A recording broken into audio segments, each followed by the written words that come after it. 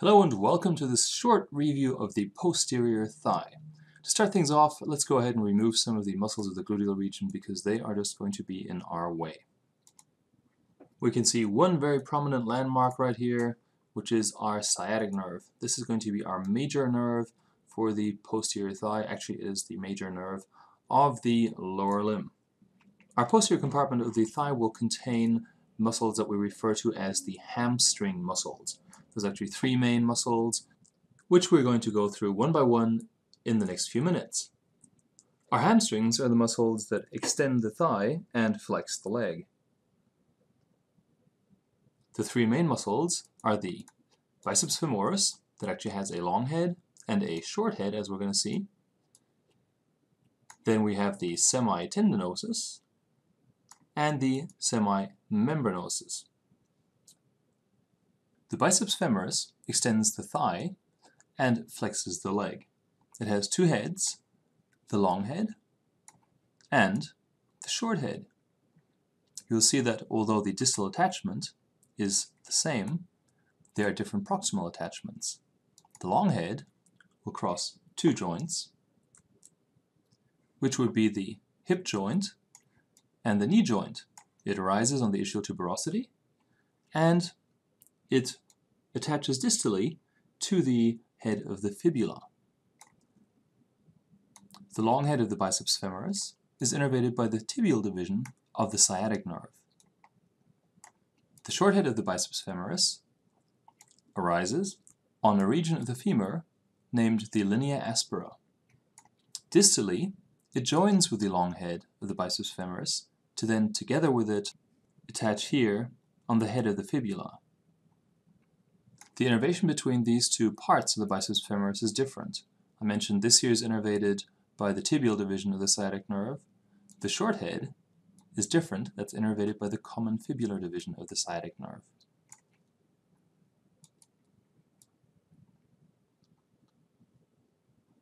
The next muscle is our semitendinosus muscle, and as the name suggests, the distal part of it is actually very long and tendinous.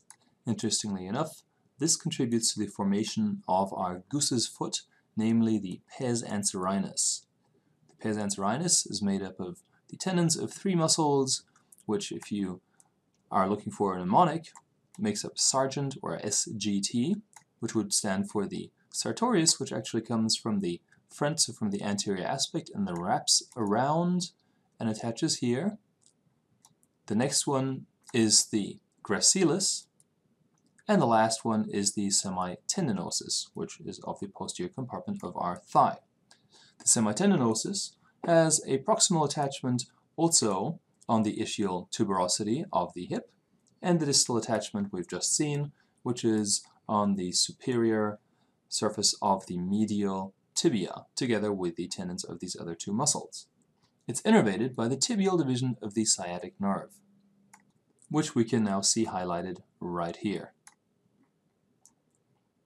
We can also see at this level, shining through already, how the sciatic nerve, just before it enters the popliteal fossa, splits into the tibial and the common fibular nerves.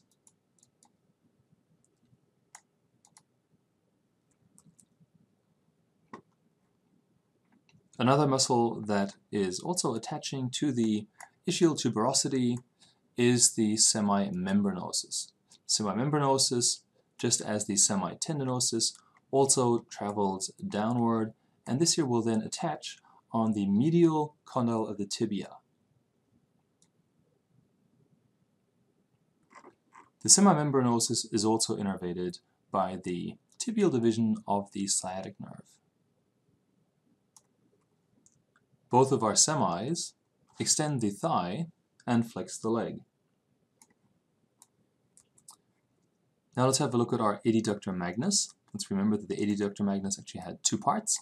It had a hamstring part and a adductor part. To make it visible, let's start hiding some of the muscles that we've already seen. Here's our IDI Dr Magnus, and we can see both parts now.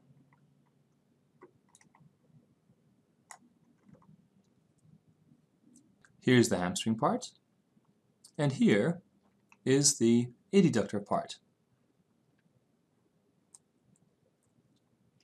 The hamstring part originates on the ischial tuberosity, and its distal attachment is on the adductor tubercle of the femur. It's innervated by the tibial division of the sciatic nerve. The adductor part of the IDI Dr Magnus has a proximal attachment up here, coming from the inferior ramus of the pubis. Its distal attachment is along the linea aspera of the femur and on a line named the medial supracondylar line.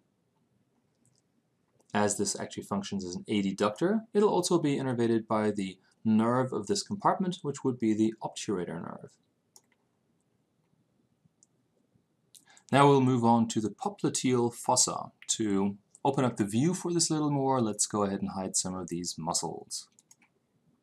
One of the first things you should observe when you're in lab is that just on the superior border of the popliteal fossa, this is where you're going to find the division of the sciatic nerve into the tibial and the common fibular nerves. This is important to know because at a later time point we'll be dissecting the anterior and the lateral leg, and these nerves will be playing a role in these dissections. One feature we should all be paying attention to in lab is this region. This is called the adductor hiatus. This is a opening in the aponeurosis of the IDI Dr Magnus, and so before these two vessels pass through here, we still call these the femoral artery and the femoral vein. After these two vessels pass through, these are then called the popliteal artery and popliteal vein. So these structures pass through the adductor hiatus. Following our vasculature inferiorly a little bit, we can also have a look at some of the branches that are coming off. For simplicity, I'm going to go ahead and hide the veins so we can focus on the popliteal artery and the genicular arteries. So let's have a look at some of the vascular branches in the popliteal region. So as genu means knee, the genicular arteries are going to be the arteries of the knee, and we will have two sets of arteries, which would be the medial superior genicular artery, the medial inferior genicular artery, and where we have medial arteries, we should also have lateral inferior and the lateral superior genicular artery. After all of these branches have been given off, the popliteal artery actually splits into two different arteries, which will be called the anterior and posterior tibial arteries. And deep within the popliteal fossa, there is one more muscle, which is called the popliteus muscle. This muscle has the function of unlocking the knee when your knee was locked. And here's another muscle which we're actually going to encounter again when we're doing the posterior aspect of the leg. This one is called the plantaris muscle. The plantaris muscle is interesting because it has a very, very long tendon, as you can see here. The tendon will go all the way inferiorly and then blend with the calcaneal tendon. You'll see that when we do the posterior leg.